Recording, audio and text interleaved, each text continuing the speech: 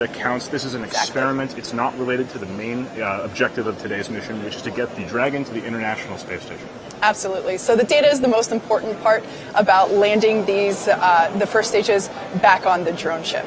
So like we said before, if it ends in a beautiful ball of fire on our platform, that is okay. We're still going to learn a lot from it. So keep standing by here. We'll get you some video really soon.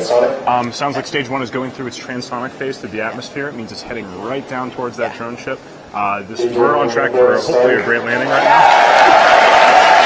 So right now, we just got confirmation that the landing burn has started.